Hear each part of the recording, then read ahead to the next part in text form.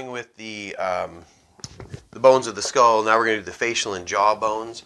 There are 14 face and jaw bones. Remember, there were 8 in the cranium, so it gives us 22 bones of the skull.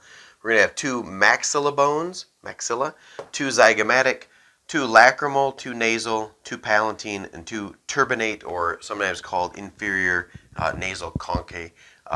We'll come back to those. Those are paired up. There's 2 because there's just a right and left. I'm only going to show 1, and you just have to make the leap to the other side. There's 1 bone called a vomer, and 1 mandible that you'd refer to as your jaw. So we'll go over that. I'm going to take the jaw off my little friend because he always falls apart. So we're going to go right in on the face. Now the orbit, or the eye socket, is formed, these are where your eyes rest, and we'll go over that in a little more detail later. The orbit is formed by several bones, okay? The frontal bone and the sphenoid bone will give the roof and kind of the posterior aspect. The floor of the orbit is going to be made up of a junction between the zygomatic, the sphenoid, and the maxilla. They all come together in these little joints here. Okay? The medial portion of the eye socket has a tiny little bone which is not really well shown on this model. Let me see the other side. But it's called the lacrimal bone, and it's right here. Okay? The lacrimal bone is that medial portion. Like if you pinched the bridge of your nose between your eyes, you'd be on the lacrimal bone. The bridge of your nose is actually formed of these 2 bones, the right and the left nasal bone. Okay? So those are little tiny bones. The lacrimal bones form that medial wall of your orbit, and the nasal bones, the bridge of your nose. This zygomatic bone out here has a kind of a tripod. It's got an articulation with the sphenoid and the frontal bone, and it articulates with the zygomatic process of the temporal bone, and then it's going to articulate with the maxilla, or basically your cheek and upper jaw bone. Right? So you can press on your cheek and upper jaw, just anterior to or medial to your cheekbone, and you'll feel that face bone. That's the maxilla. Right? Now, inside the nose or the nasal cavity, you've got these little shelves on the side, little shelves of bone. Right? Those middle and superior nasal concha or turbinate bones are part of the sphenoid that we talked about in the other bone. We'll get to those. But these large bottom shelves are they articulate with the maxilla, and they form the inferior nasal turbinate bones. We'll talk about the purpose of the turbinates, those little shelves in there, later. And then you'll see a large bone that runs right up the center and articulates with that perpendicular plate of the ethmoid. That's called the vomer bone. Right? Vomer rhymes with Gomer. Looks like a plow, and that's kind of where it came from. Vomer, same root as vomit, because the plow would throw up the earth. So that's the vomer bone.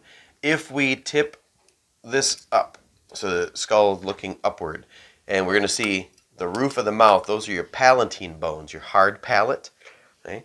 They're going to continue with the soft palate. The soft palate articulate with the palatine bones, the roof of your mouth. And you'll see that the vomer kind of rises up from the top of the palatine, articulates with the palatines from underneath. This is an interesting look at your upper jaw, or the upper portion of your jaw, which doesn't move when you chew, just your lower jaw moves. And you can see where your teeth are. Typically, you'd start at the upper right.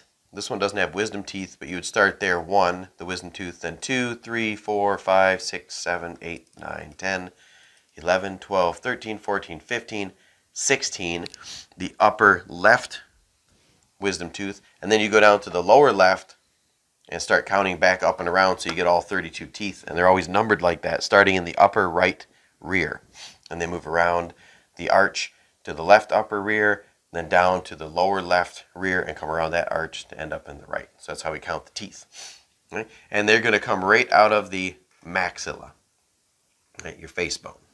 Now, the one we have left is the mandible, right, your mandible.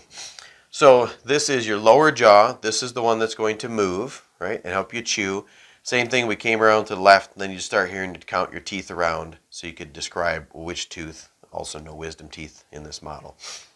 So you've got the body of your mandible, and then from the side, just for demonstration purposes, you can see where the jaw sits relative to the skull. It sits in that little mandibular fossa of the temporal bone that we showed in one of the other videos, just anterior to the styloid process of the temporal bone. So your mandible, your lower jaw, has the body, and then as you come back here, you've got the angle of your mandible. That's that back corner of your jaw. We'll come back about another couple videos and talk about all the soft tissue structures around here. The body, you get the mental foramen, and this is the angle of the jaw, and this is the mandibular ramus. Right? And then you got these two little projections at the top that articulate with the rest of the skull. The posterior one toward the back, this one, there's the neck and then the head. Right? It's a little neck and then the head. And this head is called the condyloid process. Condyloid. And this one in front is called the coronoid process. So the anterior one is the coronoid process. And this one is the condyloid process, which is the head, just past the neck, which is on the ramus, or that the part of the jaw that runs up the back of your jaw. And then there's the angle of the mandible, the body of the mandible. All right, so those are the bones of the face and jaw.